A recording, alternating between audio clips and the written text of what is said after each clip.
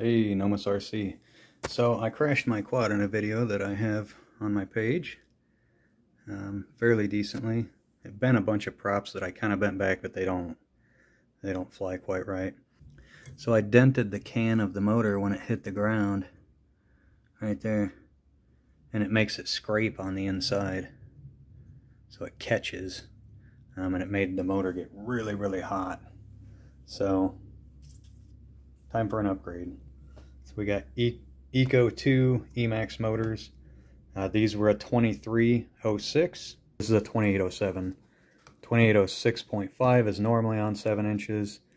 These were 2306.5. And that refers to the millimeter diameter and thickness of the motor. Just like let's say in a truck.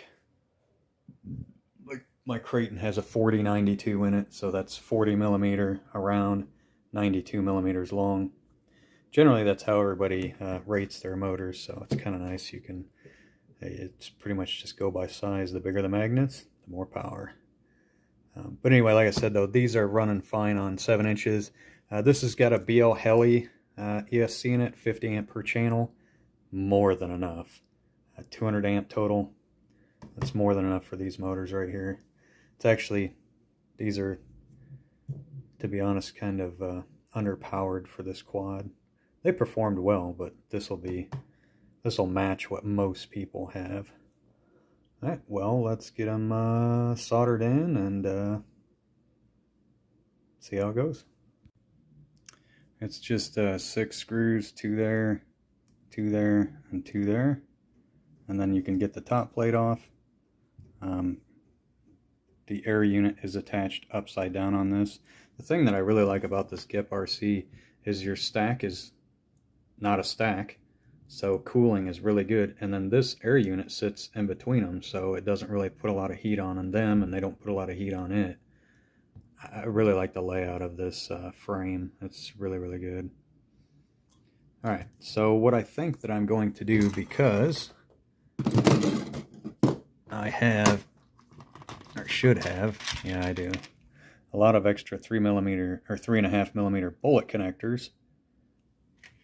I think I'm going to equip all of these with bullet connectors. The reason that I'm going to do that, number one, I don't care about weight. It's not going to add that much. But I'm not racing this quad. But the bigger advantage is once I solder them onto here, if I get a motor wire backwards, I'm going to have to desolder it and resolder them. So if I can just put bullets on here, and plus again, if I mess up a motor, then I can just swap it out easy without having to solder. So I'm going to put some bullet connectors. Be right back. Well, it took me a bit longer than I had anticipated, but that's kind of the way with these things. So again, I did bullet connectors on all the motors. It just makes me feel a little bit nicer that I can swap them out easier, even though I understand I would still have to solder bullets onto the new motor. I just like it. Anyway, so if we wanted to do a comparison here,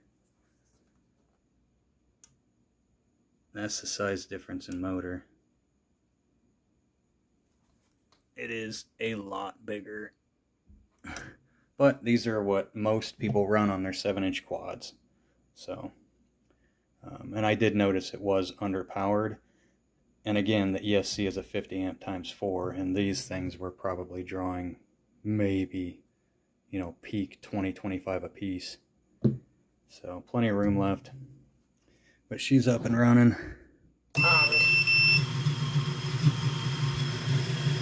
Disarmed.